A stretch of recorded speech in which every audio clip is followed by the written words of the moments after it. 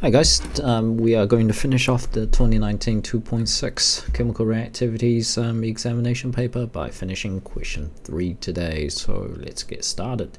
Now question 3 normally looks at the acids and bases component. So let's have a look at these. So explain when the nitric acid and ethanoic acid are both acid, and you need to show draw equations to show the type of reactions when they react with water.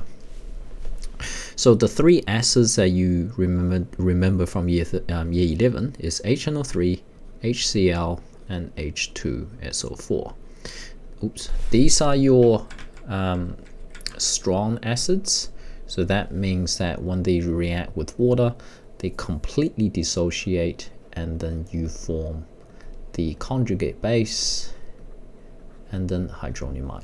So what does it mean to be an acid is that you donate, that means you donate an H. So this H plus has been donated from the HNO3 to H2O, and then the H is left, the H plus ion has left, so we have NO3 minus left, and then the H plus has gone to water, which forms H3O plus. Now the only thing that's different with the ethanoic acid, it is an organic acid. Like, you should remember this from organic. So what happens is that the positive H plus ions would do the same thing as we saw previously, but the key thing here is that this is a equilibrium. Because it is an weak acid, it partially dissociate. Okay, so why these acids? Because they dissociate water, they produce H3O plus H3O plus ions. Because the hydronium ions are in greater concentration, the pH will be below 7, hence will be a acid. Okay, so be an acid will be quite this is quite straightforward, I hope, but just remember, this is one is completely dissociate, one is weakly partially dissociate. Next one, calculations. Fun. Calculate the pH. So remember the two equations you need, guys. You need to know that the pH equals negative log H3O plus ions, and then if you know the H3O plus ions, if you know that concentration, this is 10 to the power of negative pH, and then Kw equals 1 times 10 to the power of negative 14. This constant is given to you. And how can we figure out Kw? Kw, it is the multiple of the hydroxide ion and then the hydronium ion. Okay, so calculate the pH. So let's come back to the question. So the H3O plus concentration is 0.0164. Calculate the pH and OH minus. So this is really easy. Just substitute numbers into the equation. We know the H3O plus ions. How do we figure out the pH? So literally just go negative log 0.0164, and then you get 1.79. Please don't put a unit for your pH. Now, how do we figure out the OH minus concentration? Well, Kw equals H3O plus multiplied by OH minus. But we already know this number, which is 1 times 10 to the power negative 14. We already know this number, which is 0.0164. We just need to rearrange this. Well, you can just copy the numbers down as you see them. 0.0164 times OH minus, which we don't know. So the OH minus concentration, it is going to be 1 times 10 to the power negative 14 divided by 0.0164, and that's going to give us 6.10 times 10 to the, that's an O by the way, just make sure, because I don't put answers for calculation, because I normally just work it out for you, and make sure we put a unit here. 3SF, appropriate unit. Okay, now calculate the hydroxide concentration when the pH is 9.4. Now there are two methods of doing this. I'll show you both. Because some people prefer one over the other. I definitely have a preference. I'll show you the one that I don't personally prefer. Okay, but this, this works quite well with these four equations that we did over here. So it does work quite well. So when pH equals 9.4, so straight away, if you know the pH, we know the H3O plus ion. 10 to the power of negative pH, which is 10.9 negative 9.4, and that will give me 3.98 times 10 to the power of negative 10 moles per liter. And that's H3O plus, and I know OH minus ion is going to be Kw divided by H3O plus. How do I do that? Because just rearrange the equation, which is just going to be 1 times 10 to the power negative 14 divided by 3.98 times 10 to the power negative 10, and you should get 2.51 times 10 to the power of negative 5 moles per liter.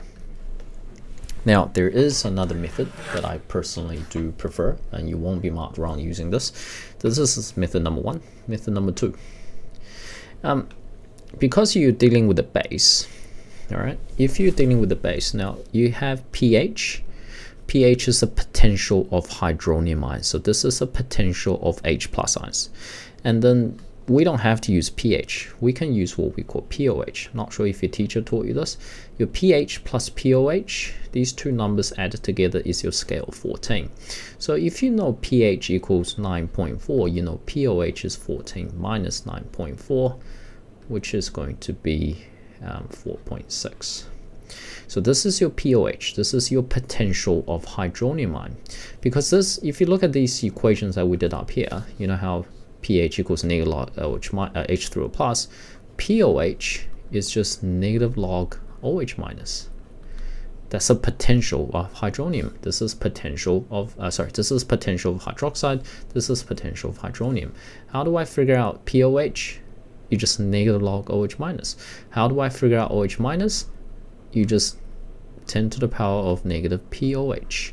So if you do 10 to the power of negative 4.6, you get 2.51 times 10 to the power of negative 5 moles per liter, which is going to be your OH minus concentration. Okay, so if you, depends on, I normally teach both methods, but either one give you the correct answer. If you don't understand this POH stuff, you don't have to do it. Don't add more stress. You will get it correct by using this method on the left hand side. The only reason I don't like it because I hate typing in all of these numbers in your calculator, because the more numbers you type in the calculator, the more likely you are going to make a mistake. Okay, so we're just going to move on. Next one. Okay, so this is the last part of the exam, I believe. Nope. Oh, we still have one question underneath. All right, so let's have a look. The solutions, we have A, B, C, D.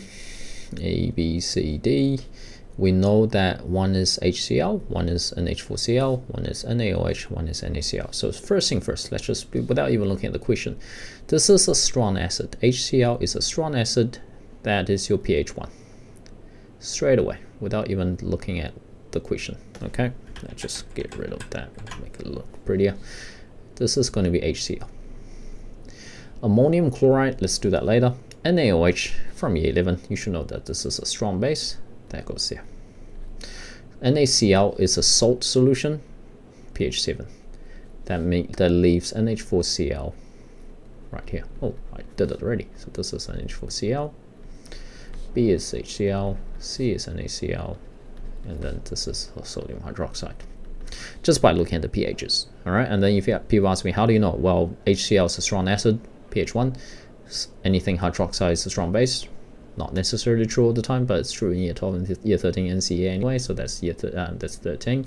Sodium table salt, pH 7, and H4Cl is the last one out, but we will justify it by looking at it later. So justify your choice by comparing the relative amount of hydronium ion concentration relating to the, how do we determine it? Because the concentration are all the same. It's all 0.1. So how do they have different pHs? So I'm just gonna quickly go through them. So let's start with the most obvious one. Let's start with HCl. HCl is a strong acid, therefore it completely dissociates, and the H is transferred.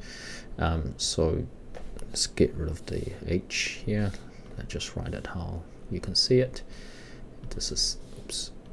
This is Cl minus and H3O plus. Because this is completely dissociated, you have a very large concentration of H3O plus. That means the larger this you have, the lower the pH. The stronger the acid, the larger the concentration of these hydronium ion and the lower the pH. So that's really straightforward. And then for C, let's do D. So this is B. Let's do the obvious ones first. D is sodium hydroxide. Sodium hydroxide completely dissociate into Na plus and OH minus. And they talk about the relative amount of concentration of hydronium ion. Well, I have very large concentration of OH minus. What does that mean? That means I have very few concentration of hydronium ion. That's why the pH is very high pH, because this is a strong base. Now, if I do NaCl, if I put it in water, it just splits into Na plus and Cl minus. None of these will dissociate. None of them do anything with the water. There's equal concentration. There's equal concentration of H3O plus and OH minus concentration. That's why pH is at 7. And then if you look at the last one, the last one's the most important one. Let's do it here. This is a two-parter. So first thing first, you always try to dissolve it in water. Just split the two things into the ions. That's dissolving, okay? The Cl minus doesn't do anything, but your NH4 plus, if you have been grinding through the old exam papers, you will know that ammonia, which is NH3, is a very common weak base that you get. And when ammonia gains another H, it becomes NH4 plus. So they go back and forth. Okay, so what you have here is that the NH4 plus is a weak acid.